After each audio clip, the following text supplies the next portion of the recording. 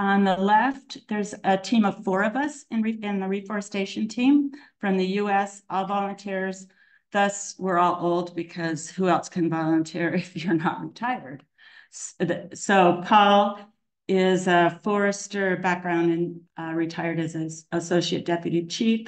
Dave Atkins, the next guy going across to the right with the hat on, and he's from Missoula. His wife Sheila is involved with native plants, so you might know them.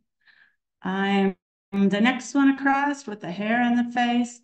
And then last tall guy with a hat on is Joe, and he is the nursery manager, retired nursery manager at the Coeur d'Alene Nursery.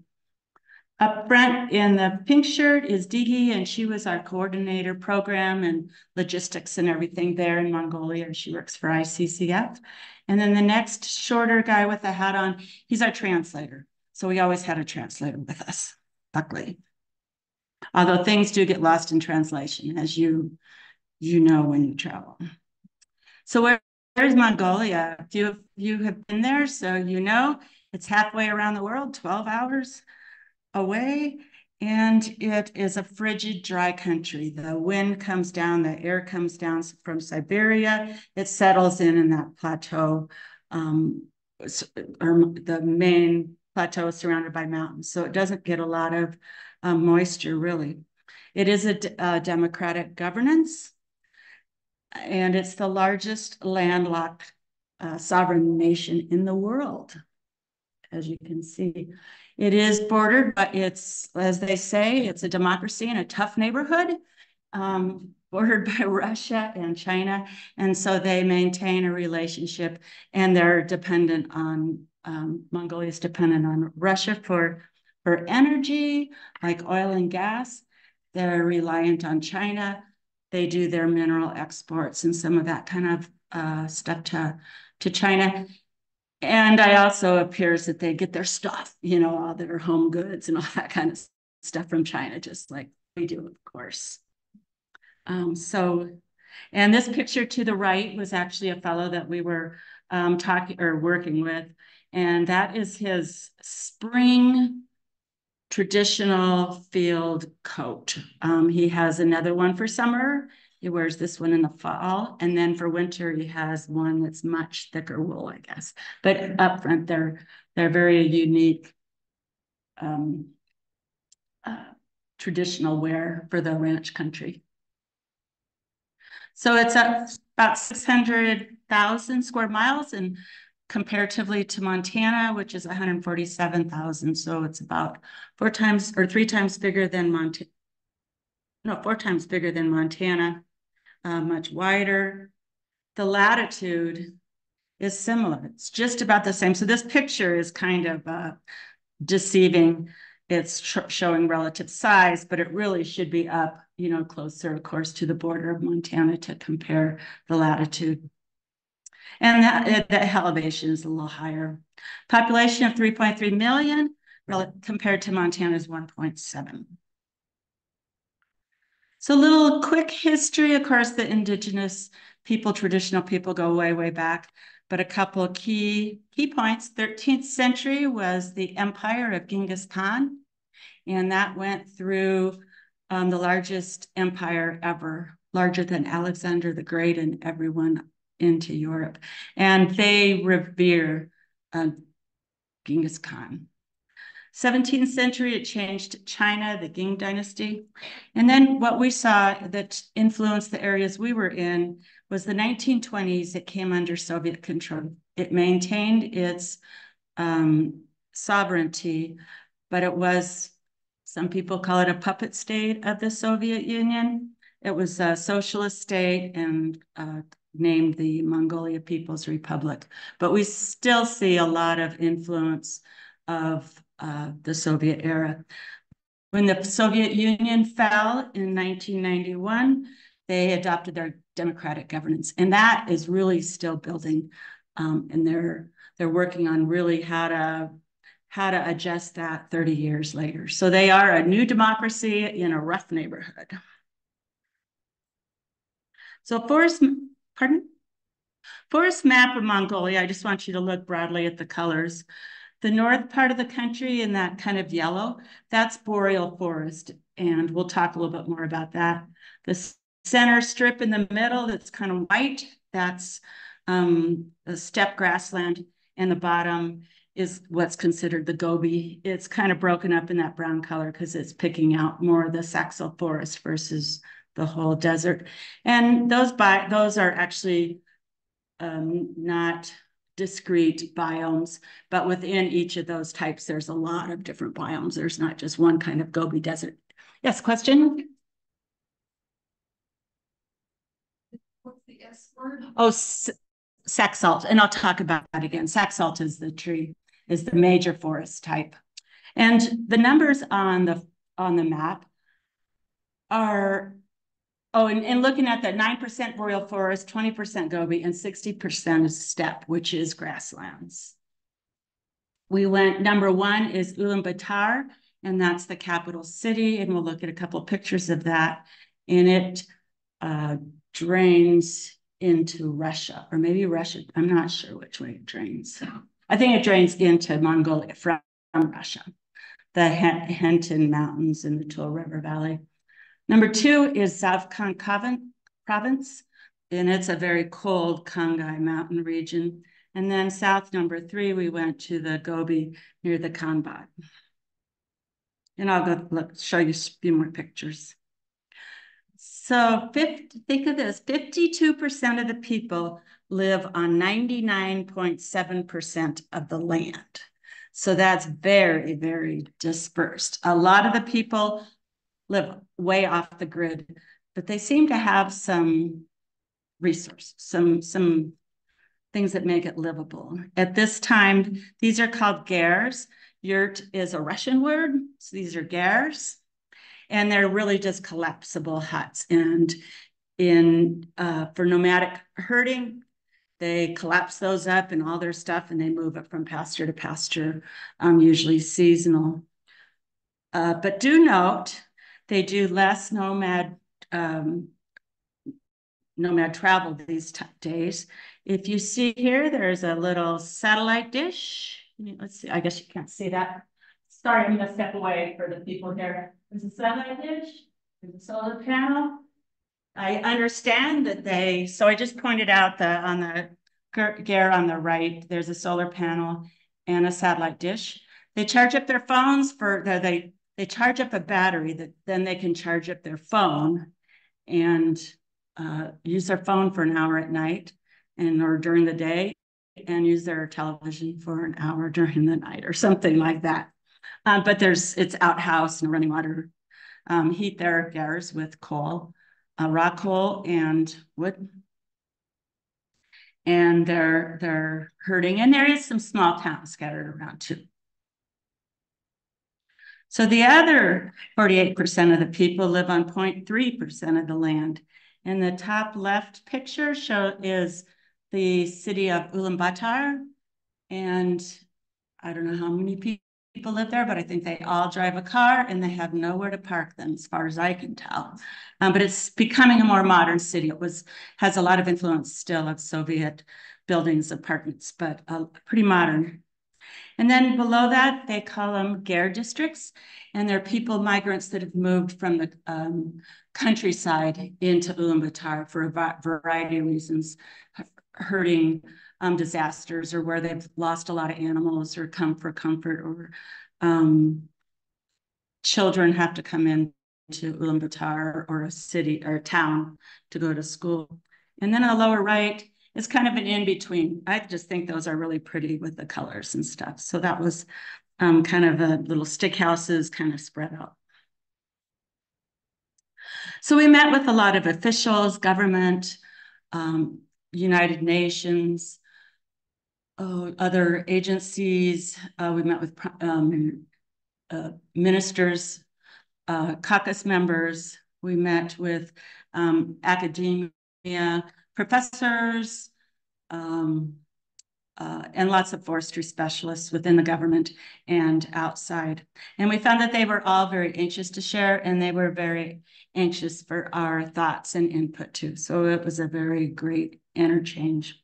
In these pictures, we are at the school, the university's forest, and this fellow straight through with the black hat on, while we were out looking at sites, he was cooking us lunch. We brought the lunch supplies, but he cooked us a nice hot lunch, which was great, because that was that snowy day when we saw that the fellow in the traditional outfit.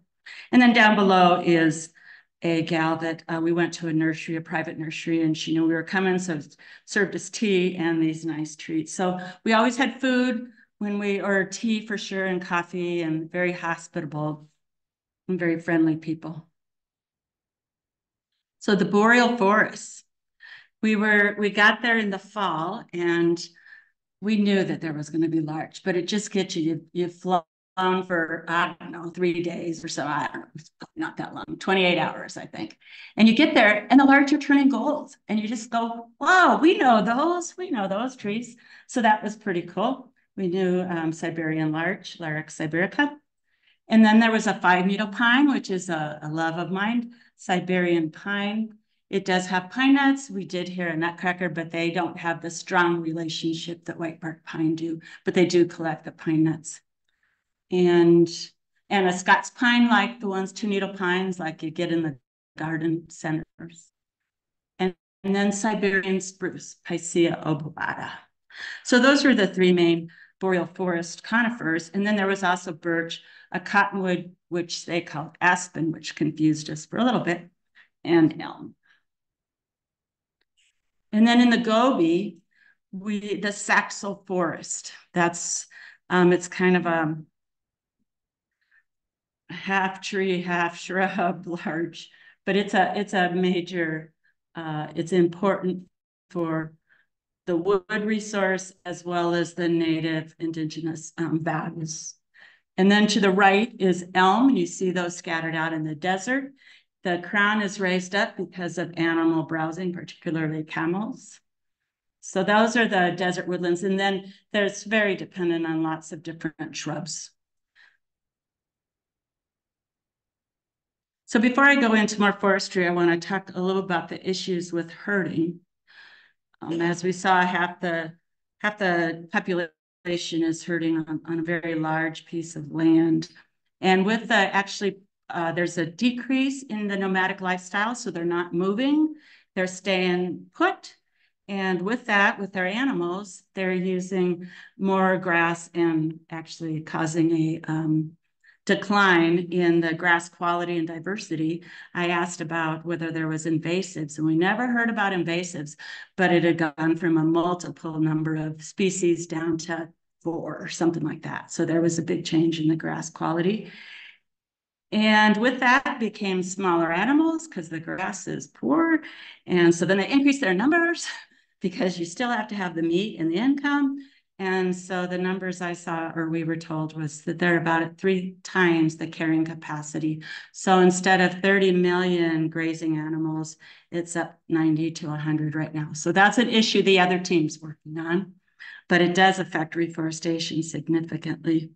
Lower, and with those, the numbers increase and the food is poor, then of course the animals are smaller, so they have lower meat production, poor wool quality. One of the main problems is that there is open grazing practices, and that's the law, is if it's not fenced off, you can graze there. So there is a lot of grazing. And then they really need they really need sustainable grazing practices adopted and put into law. So back to the forest. So why do they need to plant 1 billion trees? It's because they've had a significant decline in forest cover. One of the big ones in the whole boreal forest, that northern portion of the country, is defoliators. Big expanses of dead trees. As you can see in this picture, these were larch trees.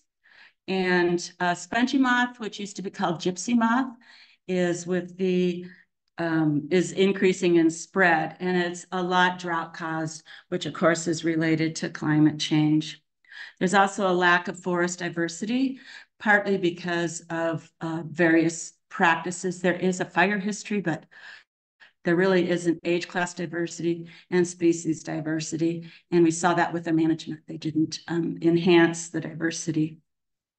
And they tend to be relying on control. So they want more money for planes and pesticides. And the pesticide or the pest specialists, health protection, they're on the really an integrated pest management, a sustainable, integrated way. They said, you can't spray yourself out of this. It's too big. The forest is in a condition that you can't stop it on its own just by spraying. So fire's been increasing, and that is decreasing the forest cover. Increased frequency during the weather. There's certain months that are changing more than other months. I think it's the May and September, and the overall drought. The lack of forest mosaic. The lack of firefighting resources. They don't have engines sitting at every ranger district and firefighting personnel and all that stuff. So they're going out with their buckets and shovels and their government foresters, all 5 of them out there. And they don't have a lack of sufficient prevention tools. And by that, I mean, there's people out there going into the woods and they're not careful with fire. And so the rangers spend all their time just trying to find people starting fires instead of doing more progressive things. So that's a big problem. Logging, decreasing the forest cover. We didn't see too much of that, or didn't see really any. This is a logged area that we see in the foreground, but there's illegal and uncontrolled harvest, probably a lot of uncontrolled. And the loss of forest cover has to do with the poor harvest practices. I think they must use big dozers, and even with skylines and stuff, it's really causing a lot of soil damage. One study I read said that the natural regeneration where there wasn't logging was significantly greater than where there was logging due to soil compaction. We did see that roads are not constructed, so they're just driving where they want to drive, and there's a lot of soil damage. There's a lack of or reduced natural regeneration and planting, so that obviously is the reduction of cover. And really the final answer for some of this is a need for sustainable forest management, which considers the social, ecological, and economic needs. So that, we're going to go in this picture. We're walking across to that large fire area, straight across through that wet area, and we'll go up to the top of that burn. So the other big thing affecting regeneration is grazing. And that's why I introduced that. In that unit that we went to that was across the drainage, we thought there's spruce all around it, and there's nothing growing, nothing except for at the very top. And then we started looking around a little bit, and we see this guy here around this log that's down. And once we started seeing it, but in that protected area, there was the hardwood shrubs growing. And then we started finding a few little seedlings. To you in the room, I'll show you. So here's those little sticks. That's where it's been browsed off. So there was no control on the grazing. So they lost a whole ability to regenerate. You can see the effects on the picture on the right. There's a fence about in the middle, and on the stuff to the above the fence, there's hardly any vegetation. Below the fence, it hasn't been grazed heavily, and you see quite a bit of vegetation. The problem is herders will see that nice green grass on the other side of the fence, so they breach the fence so that they can get to that nice green grass. So they don't have the enforcement that would help eliminate that, and that really is a big problem. And another really big one, which was new for me, and I don't have a full understanding, but it's the declining permafrost. That's what was described as this, layer of frozen soil, and it's holding the water that comes down in the rooting zone of plants. Well, as it decreases and lowers, then the water that's held in the soil is lower than the rooting zone. And so then the trees have the effect of drought, of course. And then also other permafrost is actually melting. And so it's moving and there isn't permafrost, which besides not being suitable for plants, there's less water than coming into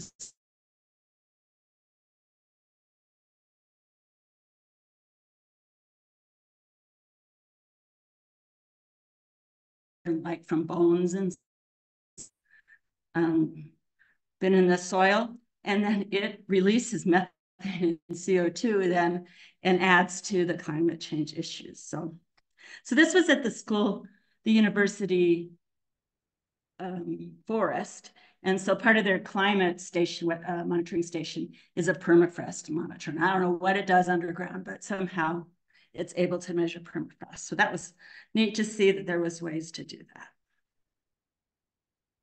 So back to the planting 1 billion trees, they intend to plant to combat climate change. We kind of talked about that.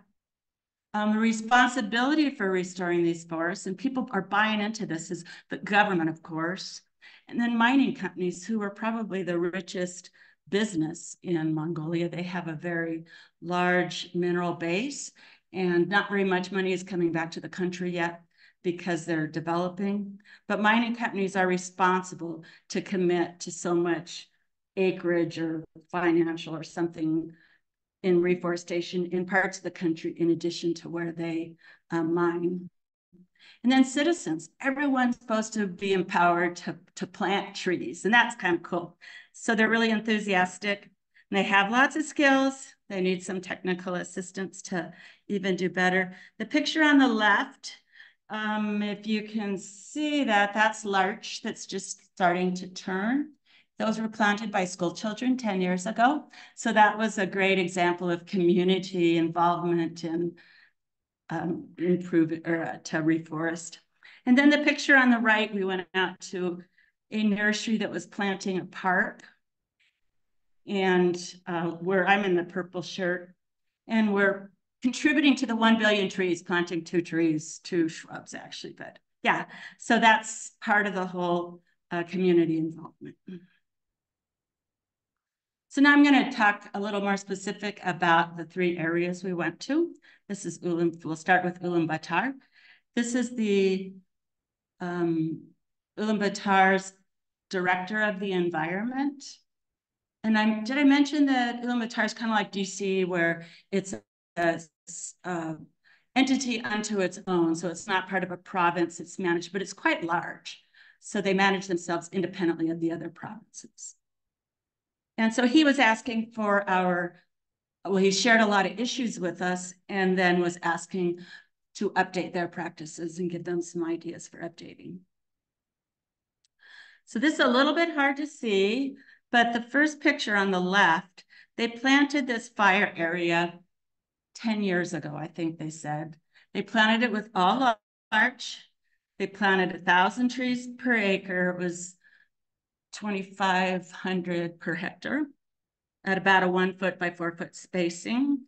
The tree forestation that I typically involved in now, the highest it had ever been in my career was 800 trees per acre, and now more about the 450 on these kinds of large sites. So very dense, and they didn't account for naturals. So that red line in the first photo is kind of showing this straight line. They auger, create the holes with the auger, and then I think they hand plant, I believe, but they machine auger. So they're in a straight line. That's what I was trying to show with that arrow. And then birches come up, and as we filling in, and then as we looked even further, we found natural birch, obviously, more pines, both Scots and Siberian. We found spruce, and we found more larch. So really, they, in our minds, they way overplanted, way too tight, and then they didn't account for naturals. So they've really overstocked this land, which creates a management issue for them into the future to keep trees healthy, besides using up resources, seed, and all that kind of stuff. But they did get very good regeneration. We went to a variety of nurseries. Generally, they had hoop houses, which is what this little greenhouse type structure, what we called them. The sides roll up so they can be retractable. And it's really just affecting the temperature and some wind. But if they would have had a climate controlled where you're controlling temperature, light, fertilization, all that, they would have much faster growth and much better products. But this nursery was a really, these guys were really good. I did think that on the right-hand side, they sowed at high density. We would tend to plant them more like how wide we would want them after a few years. But they'll transplant this 3 or 4 times before they extract them in 5 years. So they're pretty dense, huh? So this nursery, their seed source was from the local area. They went out and picked them, but that's not always true, we don't think. Sometimes but they do have a seed source map, a genetic seed source map at the university developed. But we didn't really get the feeling like it was quite adopted fully because seed's not available. So that seed from China is pretty good too, you know. Other plant nurseries we went to were for planting green belts and parks, and they had a lot of species, which was really encouraging. Again, hoop houses, not climate controlled. The plants are transplanted numerous times. And generally the ones we went to that were for these green belts and stuff, they weren't local seed and may not be quite so important when you're doing the, you know, wind barriers along roads and stuff like that. But we did ask about that. So this is just one, it's actually a Korean-owned nursery there in Ulaanbaatar, but that's part of the whole greening of the country.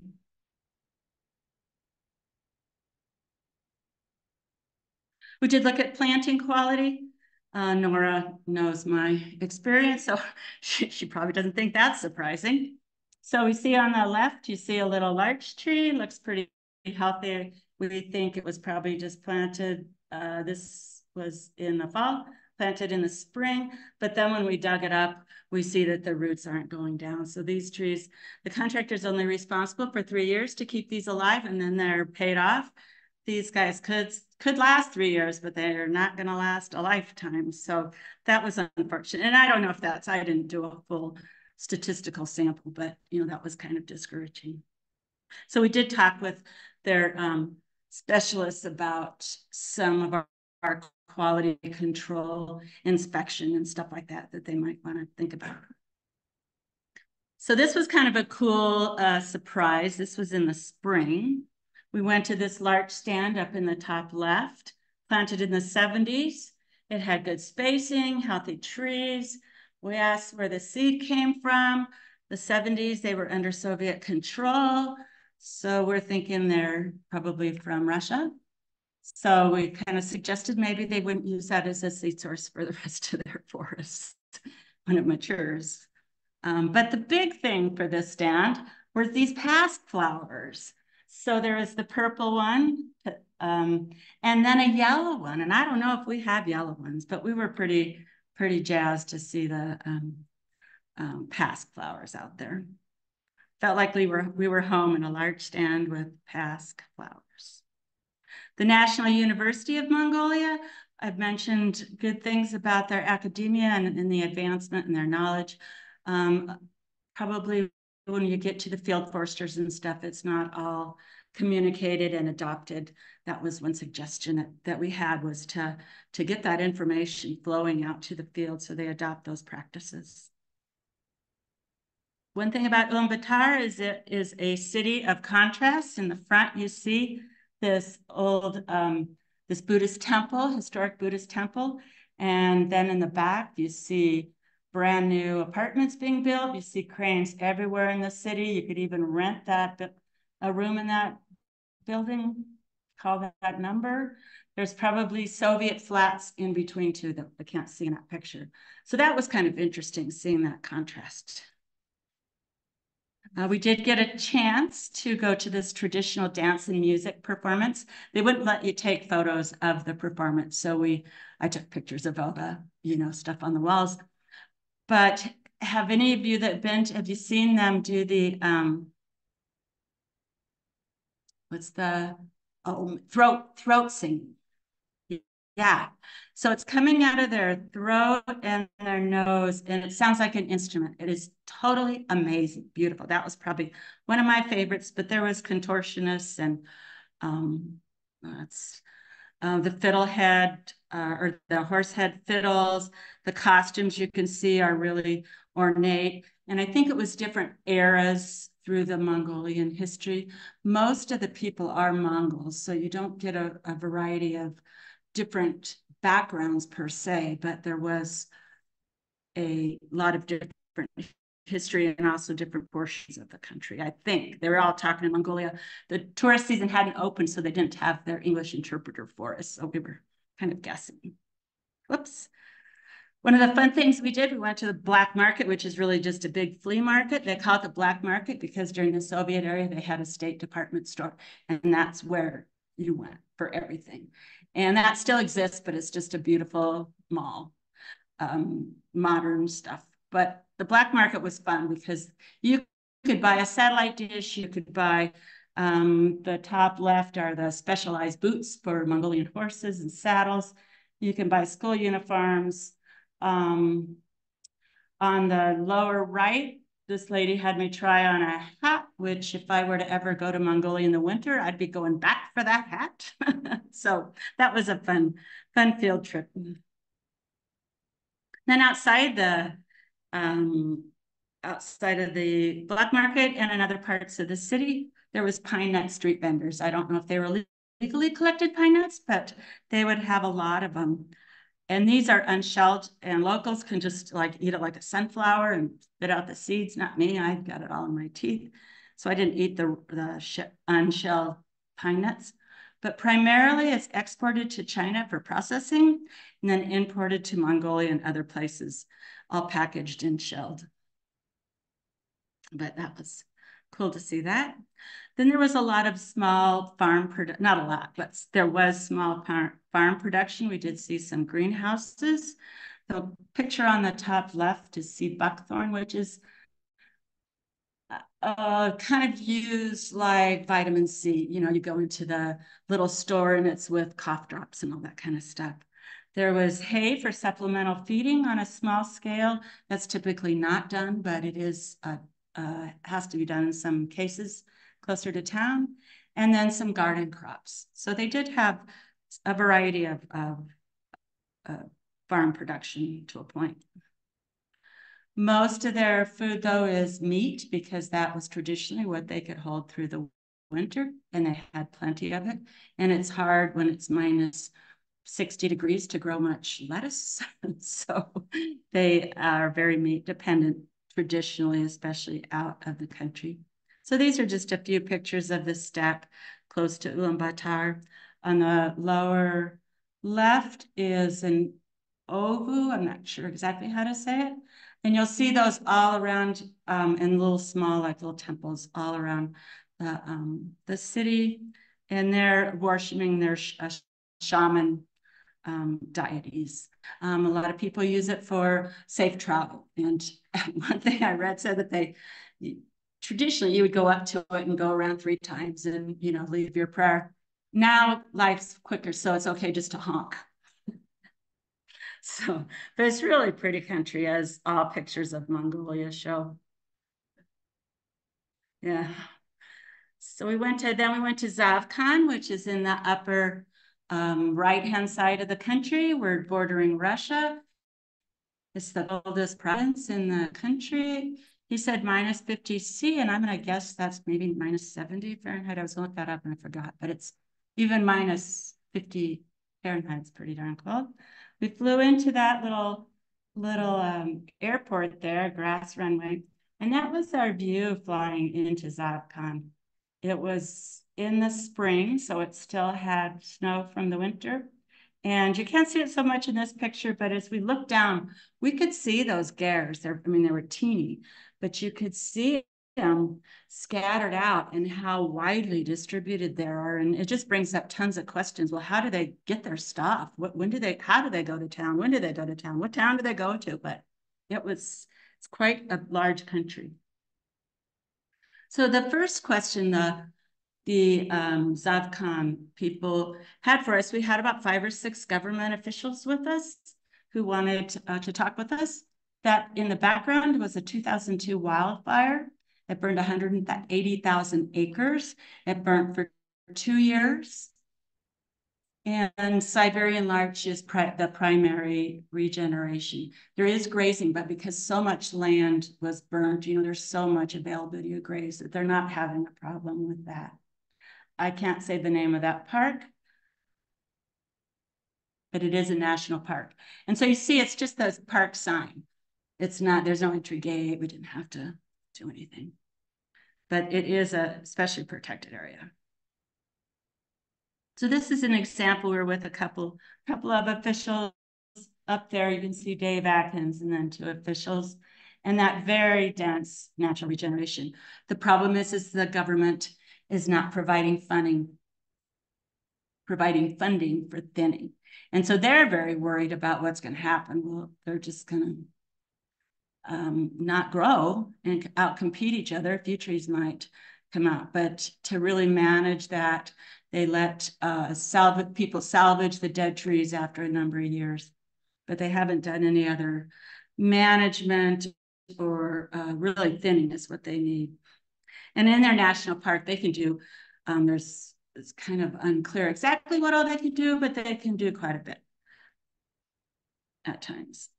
We did see some fire salvage coming out on the road. These are from that old fire, and it's coming into a small mill in the town that we went to. I can't pronounce that either. And so it's hauled off on that little Russian truck. It went into the mill, and part of it's cut up into firewood chunks and then put into bags and sold. And then also he was milling dimensional lumber. And his question was really wanted input on how to have value-added products, sawdust blocks and things like that could be used. And that was really good. Dave Atkins is a kind of a wood specialist on alternative wood products. So they talked about ways they might do that. The problem with where they're located is that the transportation is really, really far to markets, and it's really expensive.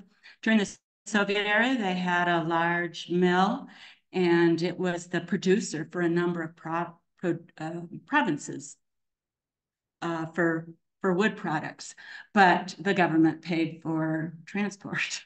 So that just sits as a skeleton mill now.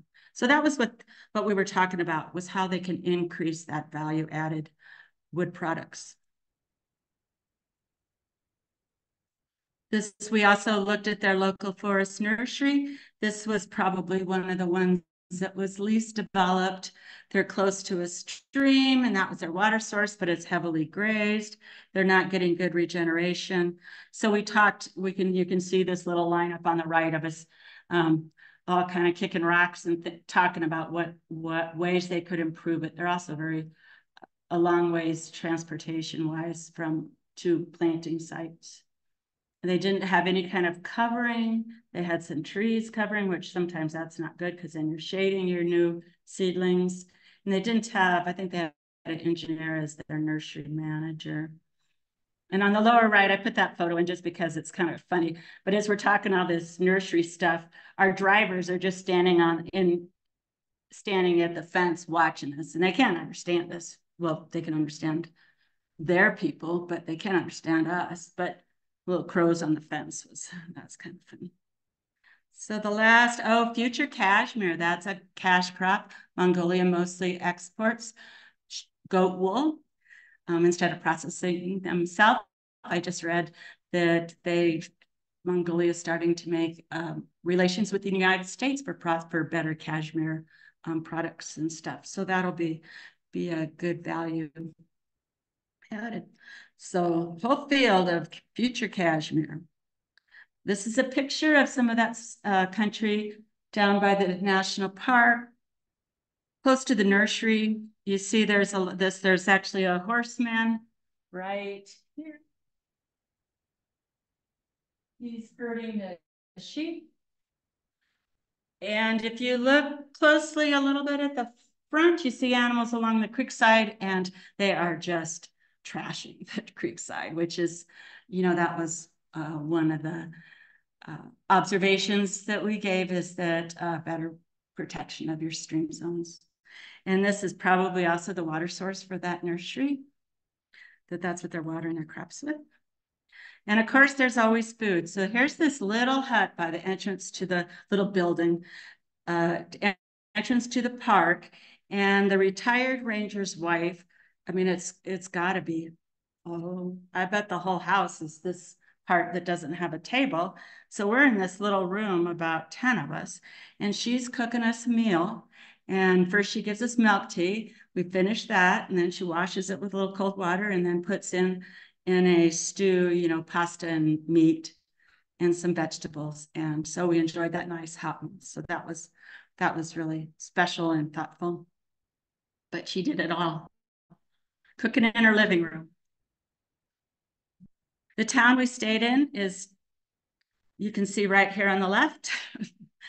You'll see down the middle is planted trees.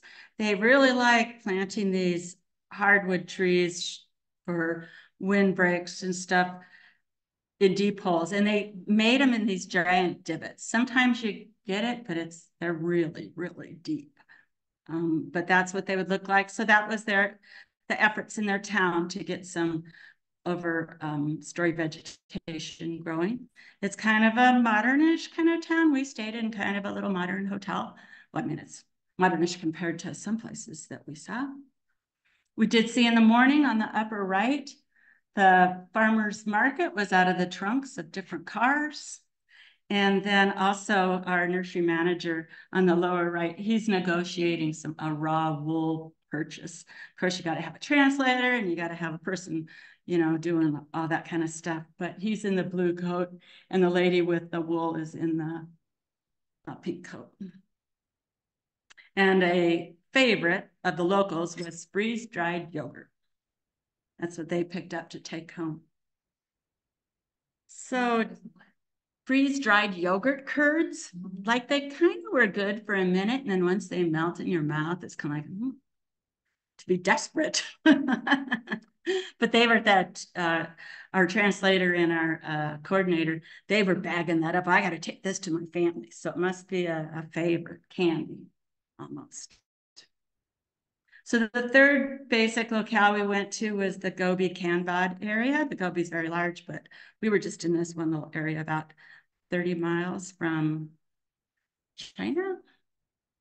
Our host was the Oyu Tolgoi Mining Company. They're a large copper mine, just developing. All the copper goes to China, but they have a large effort to, I'm sure it's part of their image, but also their contribution to their country. They're expected to help in the cost and in implementing restoration projects throughout the country. So they're actually that fire area that I told you we went to, Oyu Tolgoi OT, if you will. They are the ones that are going to reforest that. They're going to plant that, fence it and plant it. So this is the mine, above ground buildings, and then it's mostly going to be an underground mine. And we were getting checked in, make sure we didn't have any alcohol or pot or anything.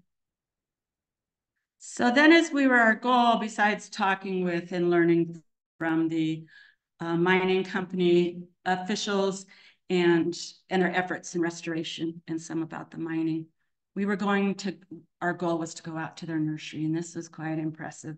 But on our drive out to the nursery, this is the country that we saw. And the roadside vegetation, I believe, was Pomeranian winter fat. When we got to the nursery, I asked him what it was. Well, I asked him out there, and she couldn't translate. She couldn't say anything I could understand. So she showed it to me in the nursery. One thing with, obviously, as you know, with scientific names, does help because you do have a little bit of a common language there. But those are, the winter fat is really good browse. It's hardy, and it provides some cover over the sand to keep it from blowing so hard and provide some food for the critters. So this was at the OT nursery. Alta is the nursery manager on the upper left. She was wonderful. She was a very advanced nursery for the nurseries that we saw and was very willing to share. And also our nursery manager that we had on our team had some, well, he gave it to every nursery went to a native plant propagation book and had some ideas for her. So that was really fun. They do plant really large seedlings, because even when we went out in the field on the lower right, that large seedling container, I don't really know how they transport that through the unit to plant them. I don't know how they do that, but they're heavy and dense. But they did their own seed collection and then propagation, and then had them for outplanting. So this is they were growing 35 native species for restoration in the Gobi. So this is just a few of them. I think Annie, you're gonna appreciate that they're growing bindweed and spreading that out through the yeah, right. But you probably Caragana, the blue iris, wouldn't that be a beautiful thing to see out there in the desert, or the wild onion? So this was, we looked at a lot of plants. The wind was howling. So a little almond, Mongolia almond. So we were quite impressed with their operation there, and we were encouraging the mining company to invest further into their seed lab and seed practices. She had a demonstration garden, and she says, well, I need to show people I can grow more than sack salt. So she has this demonstration garden with all the signs and easy to get to. It's not exactly downtown anywhere, but I'm sure some people stop by. This was, got caught in just a quick windstorm. And I found out why, at least in the field, why they plant that winter milk fat deep is because if these guys are about 5 years old, the little plants, and they would have been totally covered. So they were kind of in divots so that the sand could come and go. And OT was planting this because to restore an old power line that had been, the vegetation had been removed and never replaced. And when we first heard about the Gobi trying to reforest or add plants, we were kind of really like we're trying to expand forest cover or something. But what we learned more was that they're restoring. So it's areas that are suitable and had plants on it versus trying to grow where you're not going to be successful. So of course we had to eat. So we went into town, this little restaurant, and we had a big plate of, I think they might be sheep knuckles with lots of meat on them, and one little half potato apiece, and one little carrot, and lots of meat and milk tea. So those 3 folks on the far side of the table, they're locals, and they were digging in. We were kind of picking at the bone and the grizzle and stuff. They were going for it. But it was good. It was a nice local place.